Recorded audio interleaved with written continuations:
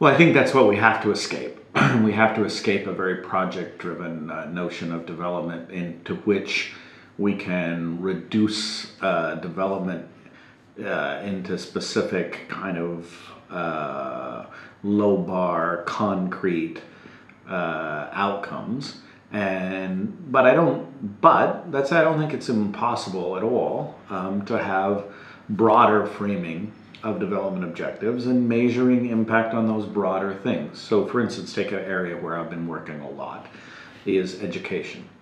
Now in the Millennium Development Goals, education was reduced to, literally the goal or the target that was measured and monitored was universal completion of a full course of primary schooling. And that was it.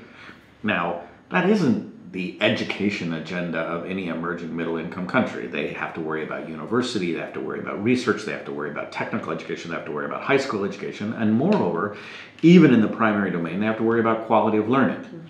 So the shift from a low bar, quantitative goal like access and enrollment to a broader definition of the education sector doesn't mean you move from measurables to non-measurables. It means you expand the range of what you're measuring.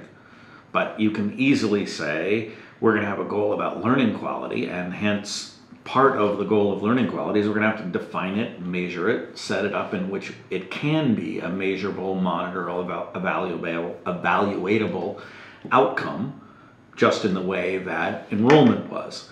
But it does require a big shift, because what the donor agencies have been successful at doing, and what in some sense is the easiest way to sell development as an agenda to taxpayers, to sell a bureaucratic organizational approach, is to reduce it to narrow kind of outcome measures like enrollment, which works well, but that just isn't the big problem that the world faces anymore.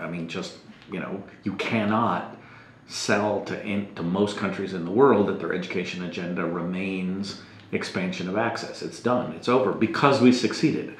So to some extent, I think the development agencies can say, because we have succeeded, we need to move to the next stage. And when we move to the next stage, we'll provide monitoring and evaluation around these new higher bar, broader goals, and we'll provide evidence on our impact.